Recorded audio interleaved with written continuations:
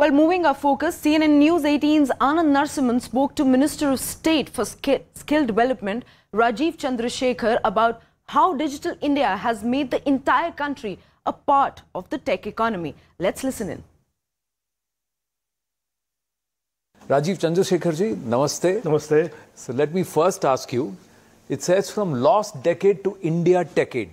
So the biggest story is the India stack. Right. So at a time when telecom and IT was seen as a base for scams, to a day when we are seeing about 14 trillion rupees worth of transactions per month.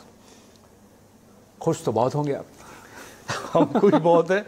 हम ही नहीं खुश हैं. I think the whole country is very happy. And I think certainly one of the things that the Prime Minister has done about, and my colleagues have been speaking for the last few days about other ministries as well, is that he has really brought a sense of purpose and urgency and excitement to the hundreds and thousands of young Indians who are now active participants in this whole tech economy. Like you correctly said, pre-2014, the narrative about tech was, which is the 2G scam or the Antrix Deva scam, or is it BSNL going bankrupt, or is it investors running away like Nokia, Telenor, Etisalat?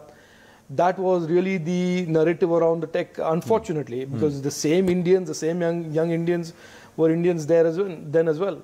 But post 2014, the way the Honorable Prime Minister has harnessed technology to address some of the really deep-rooted problems of corruption, of money leakages from government subsidies, and at the same time creating this innovation ecosystem that the world is today looking at with awe and respect, with thousands and hundreds of thousands of young Indians, is certainly a journey that is a long journey in the last 9 years, but a lot of deep thinking, visioning and hard work by our Prime Minister. But is it celebrating too early, let me ask you, or is it just focusing on what's good and trying to hide out what's not being thought about? No, I don't. That's one of the criticisms. No, look, I think criticism is always welcome, and I think good critique and criticism about what we have not done as opposed to what we could have done better is always welcome. But I think nobody today who looks at India dispassionately and with a sense of independent assessment will ever conclude anything but the fact that the last 9 years have been transformative for the country in general, but for the tech economy and the digital economy in particular.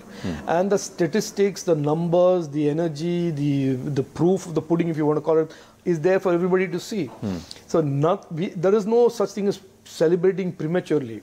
Because every big milestone, unlike Rahul Gandhi, who does not like to celebrate anything Indian, we are people who believe that every success we should celebrate. And that celebration of that success should in turn spark and catalyze more successes, more momentum, and more growth and more opportunities for our young Indians. But the government is already celebrating the successes. The job of the opposition is to also call out the funding winter.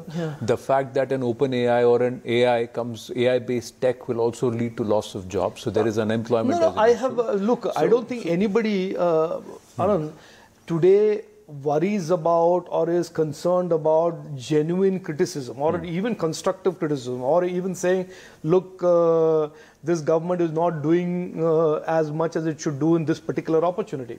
But that is not what the opposition is doing. As you know, the opposition is doing something which is very, very strange, which is that as the world celebrates India, as President Biden embraces and treats our Prime Minister with respect, which is really a sign that he's treating India with respect, as people and economies all around the world, including tens of governments want to adopt the India stack.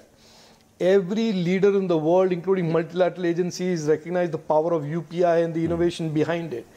That you still have the opposition saying, no, there is no democracy, there is no judiciary, there is no media, there is no good, there is no progress, there is no economic growth.